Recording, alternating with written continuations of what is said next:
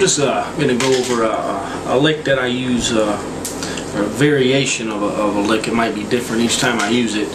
Of a lick that I use in a song. It has like an A minor progression or something out of A, but is more on the minor blues side, rock side, more than like the major A.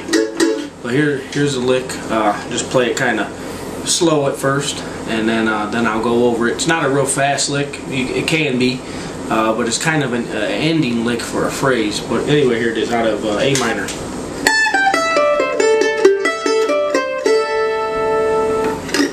What I'm doing there is I'm on the 5th fret E string, then I go to 3rd fret E string, then the open E,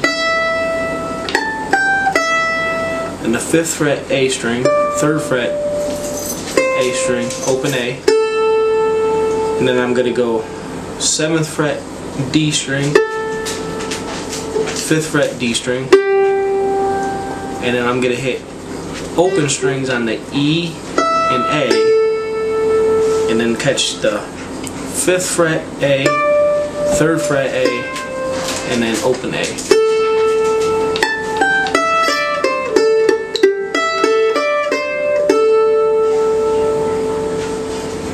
Once again, on the E string, 5-3 open, the A string, 5-3 open, on the D string, 7-5, then open E, open A, and then 5-3 open on the A string. Like I said, that can be used out of a song that's in A minor,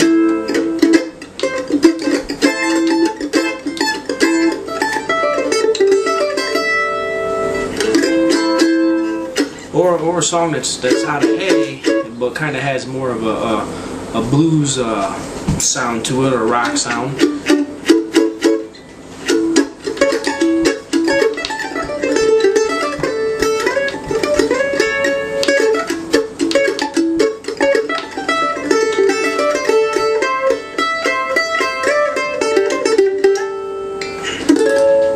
Also on the end there, and when it goes 5-3 open on the A, you can put a slight bend on the 3rd fret A string.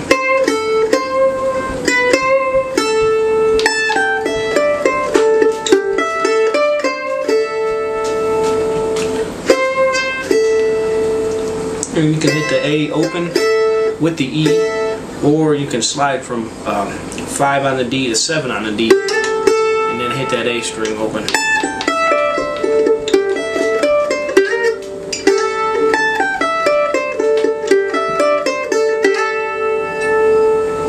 Anyway, that's the lick, a little A minor lick pattern that I use a lot in my playing.